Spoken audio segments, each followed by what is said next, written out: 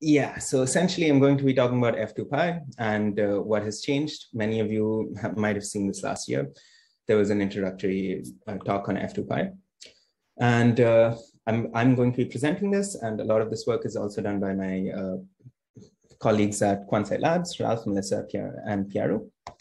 Okay, so very briefly, who am I? Well, I study at the University of Iceland, and I'm funded by RANIS, the Icelandic Research Fund, and also Quantsite Labs, where I'm a software engineer. Okay, and I'm very happy to be at FortranCon, hence the logo. All the slides are on GitHub. You can take a look at them later. And also, if anyone is into org mode, then they are written in org mode. So questions are welcome anytime. I do have the Slack open on the side, but I'll probably bunch them a little bit. And I'm going to start with something which I wasn't really sure I should cover in the first place, but very quickly. So this was 15 years before I was born, and it is from a book which I came across due to a recommendation on Twitter. But yeah, I mean, apparently a few years ago, or like many years ago, people did not believe in machine-independent programs. But you know, as automated coding or compilation, as we now know it, got better, and as languages became more standardized, this actually worked out all right. And nowadays, we no longer really think about this very much. So this is closer to when I first came across compilers, back when I was in high school, the standard being the contract between the compiler writer and the application developer, right? Which ensures this nice workflow that you go from code to compiler to assembler to linker, and then finally you load it and you execute it in memory, right? Excellent. Now, so far so good, but then when standards change, people have a lot of code bases which break and people get very upset. The best example is probably people who have code snippets which look like this, and they were using the Python 2 version, and then they had to change to Python 3, and people are very upset. Right, and this is a little Fortran standard puzzle, which I'll get back to because I'm a little worried about time. So I'm going to skip these two slides and I'm going to go right into the bindings. So the story of Fortran and C and Python is actually not very complicated because in 2003, many years ago, we had the ISOC binding. And then in 2008, we got support for void. And then finally in 2018, we have support for things which don't have direct equivalents in C, right? And it's great. And in fact, Andre has the Fortran 90 best practices almost a decade ago, which talks about how you can then interface it to Python, right? Which is essentially that you write good ISOC binding Fortran code, and then you can simply wrap it over to Python using Cython or the CFFI or C types, right? Okay, so where does f2py come into this whole thing? Well, f2py, and this timeline is important because f2py predates the ISOC bindings, which is really important to keep in mind throughout the rest of this. Okay, so it started out in 1999 when it was called fpig, which was an interesting name, but we dropped it. Okay, so, and then the context which we're going to be discussing is after 2007 when it moved into numpy. And the reason is the reason why we care about this is because we get to use the numpy C API, which allows us to write a lot nicer code than we could if we were just working with the Python C API. And it is used very much for a lot of large F77 projects, and a lot of them are actively developed. And its biggest user is actually scipy. Once again, we can talk about that later. So how does f2py work really? So f2py takes your code base and then it creates a giant dictionary of kinds and all of these things, almost like a parser. That's done in Crack Fortran. Crack Fortran is also notable for being one of the few parts of f2py which is used outside of NumPy. It is used as part of Sphinx Fortran, where it's used to essentially tokenize and syntax highlight your code, basically. Anyway, so there is an extension to Fortran, which is the definition is in BNF format, and it is available on the NumPy documentation side. It's called the pyf file. It is somewhat inspired in a sense by the Cython approach, right? But the important thing to note about f2py is that it rarely throws an error. If you're running f2py on your code base, you will almost never get an error. This does not mean it'll compile, it just means it won't throw an error. It's really a best effort sort of thing. And that's, it's surprising to many users, but it's really the way it's designed, because the idea is you should be able to get some sort of baseline wrapper, and then you need to manually customize it. So because it's not a compiler, it can do something which your compiler cannot do, which is it can rewrite your code base for you. And I don't just mean in terms of optimizations, I mean in terms of what we think you might have been wanting to do, which is to say, if you did not use the ISOC bindings, then maybe we can rewrite that for you. And well, so first, how does it work? So here is a nice screen case example, which is very simple and shouldn't surprise anyone, including non-standard usage of the star here. And it works. It works with this one magic command and we're done. That's f2py. Hooray. But really, there are two things which are happening in this function call. This C here is actually offloading a lot to numpy.distutils, which is a build system. So so up the magician's sleeve, we see life is not as nice as you'd expect. When you run it, sure, you get just one SO file, you get one extension module and you're done. But really, quite a few things have happened, including the magic inclusion of these two files, Fortran object.c, Fortran object.h. These are actually shipped with NumPy. And of course, this is the wrapper file. This we expect to have. But these magic files, maybe not so much.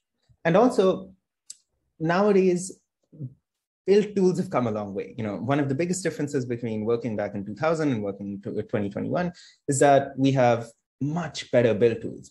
So while many years ago, the C flag was very important and numpy.distutils was very important, nowadays we would prefer to interface more cleanly with like CMake or Meson and other things, which I'll get into. Okay, so complexity. Also, there's a problem with these files. They're not very human readable. So we started with a simple slide fitting subprogram, right, with one subroutine, and we got this massive set of generated files. Distutils itself, well, it's typically used in the context of a setup.py, which is great if you're only working in Python.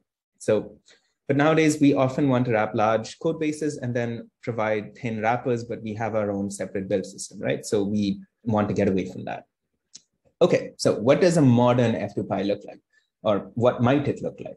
Well, for one thing, we might want to have a nicer build system, right? We might want to use Meson. So I'm talking about Meson here mostly because scipy is moving towards Meson. There's a whole push for that. Anyway, so we can grab our includes very nicely from here, and we can build this simply as a direct extension module, assuming we have the magic files as well. I'm going to talk about the magic files a little bit later. Now, if we want to ditch the magic files, then we'll go back to the standard decades-old best practices approach, which is that we'll first rewrite our code using the ISOC bindings. And I also chose to ditch screen case because who likes to read that? Now, the only interesting thing which is noted here, perhaps, is that I didn't want to really pass a single integer by reference, so I decided to give it value. And so what does it look like? What does your wrapper look like if you had to rewrite it from scratch today in 2021? Well, there's some boilerplate, of course there is, but the key things here is that we can include more than python.h, and this is where it becomes important to consider the NumPy context. And we can think about this in terms of universal functions, which are the building blocks of NumPy's functionality. This is the standard declaration, right? And here is where we actually expose it to NumPy. All of these arguments are used to define array broadcasting semantics and all of these things from the NumPy side. And this is very bad C code. I should really emphasize that. This is not very performance oriented. It's not even very smart, because as you can see, I pointlessly basically am just, yeah, anyway. But the important thing to note is all we have to do is call the standard function within this NumPy C scaffolding, essentially, right? And then there's some more boilerplate. We need to define the Python module, right? And then finally, at the end, I decided to call it f2py for some reason. This is important. We can define what goes in, what comes out. And as you can imagine, when we start to work on characters or when we start to deal with more complicated systems or more complicated Fortran code, then this functionality is slightly better than what you get from Python C, which is great. So, and then finally the initialization, where we define the py init. This is part of the extension module part and probably not very interesting to people here. Okay, so compilation is directly through Meson. We have dropped all magic modules, right? We are left with just an F90 file and a nice C file, which is only 85 lines compared to the 1600 lines of the previous example. And it works. It works exactly the way the handcrafted f2py, I mean, the automated f2py works. It works exactly the way users expect, and we get a whole lot of functionality with it. Okay, there is a pointless benchmark because there always is. It is pointless because these numbers have no meaning. Also because I'm essentially only checking the speed of loading things into it doesn't matter. But what does matter is the fact that there are other ways to deal with this. You can actually call, as I mentioned, f2py has, okay, maybe I didn't mention this before, f2py has partial support for f90, which is, of course, we handle lowercase and we also handle modules. We don't handle derived types yet, mostly because we are not ISOC compliant yet. Okay, I mean, ISOC binding compliant. Of all of these, the only thing I would say is don't use C types, but Python works. It generates something like 6,000 lines of code of intermediate, but you may or may not already have a lot of Python code floating around, so you may not care that much. Okay, conclusions. So how do we get to this magic f2py, which is going to work in the manner which I described? Well, for one thing, we need tests. We need to rewrite and update our test suite. Currently, our test suite is actually scipy. When we make a commit, if it breaks scipy, then we go back and take a look at it, which is, I mean, it's pragmatic, but maybe not the best approach. Yeah. And then finally, we want to actually rewrite all our C wrappers. We want to rewrite our C wrappers to use these newer standards, to also use the new ufunc functionality, which has improved vastly. So when f2py was first being written, this was more, there was still numeric and there were all these other things going on out there. Nowadays, we have a better handle on this, and that's the way we're going to go. And, you know, build tool support, we're just going to drop the whole C flag thing or make it proxy over to Meson or CMake or something like that. We will be implementing the newer standards, but really once we become ISOC binding compliant, it becomes sort of a non-issue. And so instead we can actually start working on automating guarantees, which you might expect from your code. And then, of course, there's documentation, better infrastructure with NumPy, because a lot of people, if you ask them, does NumPy have Fortran? They will tell you no, because NumPy has a whole ecosystem of NumPy enhancement proposals and other things, none of which mention f2py. f2py is sort of like in this dark corner of NumPy. And yesterday, you saw a nicer way of having an intermediate between your tokenized stream and your final compiled code, right? Which Andre presented, the abstract semantic representation. And in the long run, you know, maybe 10, 15 years later, once Fortran is well-defined and works everywhere and is, you know, once we have guarantees from that, we might simply transition away from crack Fortran. We don't necessarily need to keep crack Fortran around, which is also why I didn't talk about it too much. And finally, in the last few minutes, who cares? Well, honestly, every applied user of Fortran cares, because even though the Fortran standard is light, it is much lighter than the C++ standard. It's only 600 pages. It's like a beach read almost. Still, no one typically likes going through it for some reason. So, and a lot of the users of Fortran prefer writing things which just work. So that's where f2py comes in. Now it just works, and it also works at NumPy. And that's the end really from me. And here are some acknowledgements. This is my advisor, Professor Hannes Johnson. I also have a co-supervisor, Birger, Professor Birger, and Dr. Elvar and Andre, who's helped so much, and my colleagues at Quantside. I see I have 1 minute and 30 seconds left, so I might as well go. There's a video. You did great. Thank you very much. And there we have plenty of time for questions. So we'll start with people asking directly. So just unmute yourself, if any. Well, people are thinking. In the meantime, we just go to see some questions coming from the chat. So Tiziano, he was very active on these kind of things. So the first question, I think it's a kind of comparison to fparser. Have you made any? So you said it was started as a fork, so Tiziano. The f2py Fortran parser is something which, as I mentioned, which we really want to move away from, because the problem is you can't really parse correctly. You can't correctly parse Fortran unless you're going to provide a compilation guarantee, which is to say, which is why the ASR is sort of the intermediate which Fortran uses. If you just want to analyze the syntax and then come up with rules, you can do that in many ways for sure. But it's never going to be as exact as providing a guarantee that this compiles and runs. So that's why in the long run, we're hoping to move completely away from having the parser built in to f2py. Okay. Any other question? So I think I missed that. So, I mean, the question always about parsing to generate bindings is, do you really need a parser which is fully able to parse Fortran, or do you just need a good enough parser to just generate the binding? Interface. Yeah. So why do you think we actually need a full parser which understands full Fortran? Because if we have a full parser which understands full Fortran, we can better understand which parts of the code. So suppose we want to replace a whole bunch of kind variables, kind selectors, whatever they're called, with the equivalent ISOC binding thing. For that, we might want to know whether that's a narrowing conversion or something like that, which is something which, so, okay, it becomes more complicated when you have things which are deferred length and all of these things, right? So then you need to have more of a global understanding of what that program is going to be used for, right? And at that stage, when you want to deal with larger code bases, then this problem crops up more and more. So one of the issues which I see a lot in like wrapper generation is typically that the thought is you have one subroutine which will call a whole bunch of other Fortran things, and you just wrap one subroutine.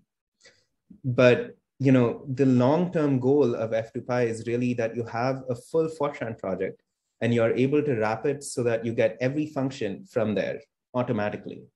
So you don't need to know, you no longer need to sort of massage it into this wrapper friendly subroutine or functions. I see, but the problem is, so what about the object lifetimes? I mean, just having the functions is not enough usually. I mean, we've seen that yesterday with allocating objects somewhere, and we just had kind of like this feature added to be able to allocate them somewhere else, but it's still, I think, rather complicated if you just, so, I mean, we also had this idea for our code where we could kind of like use Python as a scripting tool to basically glue together the workflow for our different functions. Mm-hmm. But the problem there is always, okay, what do you do about lifetime of objects, where to allocate them? And even if we would have those bindings, we would still have to kind of like ensure that this is basically maintained, and also that the data layout of the different things is not really, does not transport well from one language to the other. Hence, I see when you get more complex things that you want a full Fortran parser, because at some point you will get things you could not otherwise understand to generate the interface. On the other hand, yeah. But still, like even for object lifetimes, if you have the whole symbol table, then don't you already know the lifetimes in a sense as well? Like at least you have an understanding of which, of how they're interconnected, which is what the ASR provides actually. So there's actually, I'll be giving a small talk on the ASR in the mini symposium, which will maybe talk about this a little bit more, but yeah. I guess there are people more qualified than me to answer that, but Fortran also has a runtime system behind. You see that the latest when you do I/O, that for example, descriptors are not synchronized between the C binding and the Fortran side. Mm-hmm. And so you can't in all cases guarantee that you have this. So the symbol table in that sense, I would argue, is not enough to guarantee this, because there is always kind of like something behind. I mean, Fortran does not have a garbage collector, but other languages have. So this would be the extreme case. So yeah. Yeah, no, that's a very good point. I will have to think about this a bit more. So the problem is, you know, I just joined with the f2py project 2 weeks ago, and it's big. So yeah, but definitely in the long run, this is a problem which we'll need to think about for sure. Awesome. Thanks a lot. Very much. And let's see if there are other questions coming. I don't know. So yeah, Sebastian. Yes, derived type. So the answer to that is kind of simple. Once we actually stop generating these files and working through them, once we So the real reason why we don't support derived types is because right now our wrappers and our object functionality comes from these two files. When we get rid of them and when we start creating just standard binding, ISO-C binding compatible, so what we're planning to do is sort of create an intermediate stage where whatever Fortran code has been written gets rewritten into Fortran code with the ISO-C binding. And at that point, really, it's well-defined, right? Because the derived types are defined to be interoperable with structs in C. So when you actually write it out as something by hand, then you don't even worry about whether or not it's a derived type. And it's mostly the same for the newer features as well, the other features as well. Yeah, yeah. I must admit that this is, I do spend a lot of time on these kind of things, you know, writing by hand, or those derived types. So there you have to read this because it's very long. It will take me a minute to read. So in interest of time, maybe we can go to the next presentation and you can reply in the chat. So thank you very much.